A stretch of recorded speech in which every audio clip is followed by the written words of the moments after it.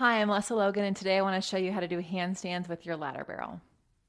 Welcome to OnlinePilatesClasses.com, the most supportive Pilates loving community across the globe. Enjoy new weekly classes from our amazing teachers. Download the OnlinePilatesClasses.com app today.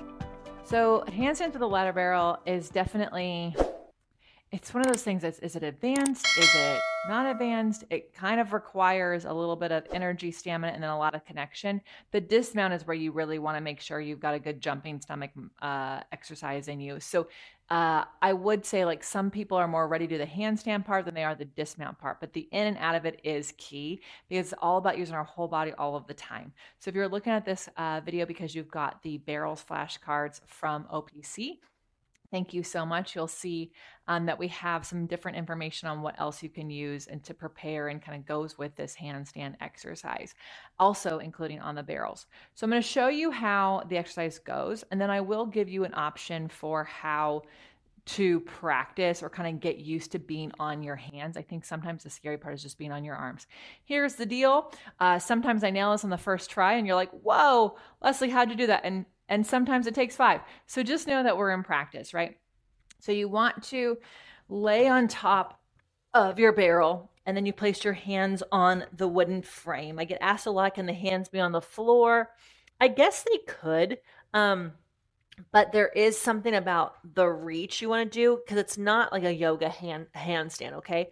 The other thing I'll say is talking and jumping at the same time are not something I can really, I've nailed. So I'll tell you what I'm doing. I'm squeezing my legs tight together and reaching my legs across the room. So I'm not lifting them up just yet. I'm reaching them across the room. I'm pulling my center away from the barrel and I'm reaching my arms from my back. And I'm going to reach my legs across the room and land in a handstand.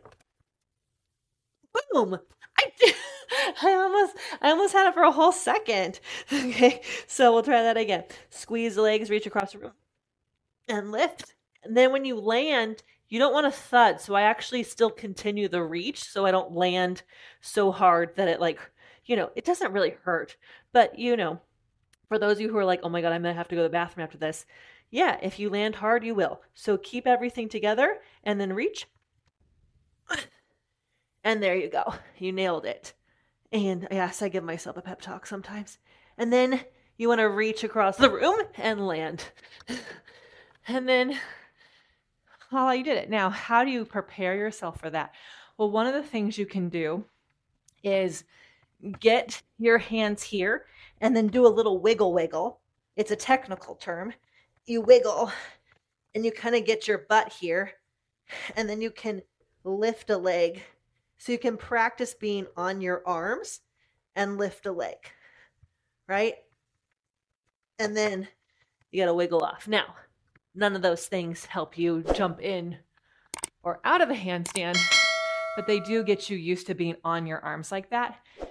That jumping part would be jumping stomach, which we do have in that flashcard deck. So if you have questions about this, feel free in the comments below. I love hearing your takeaways as well. We answer your questions live on Sundays at 9 a.m. Pacific time. However, if you're an OPC member from OnlinePilatesClasses.com, we answer your questions in the members only community, and I'll even look at your jumping handstand. So check us out at OnlinePilatesClasses.com/YouTube. Thanks so much.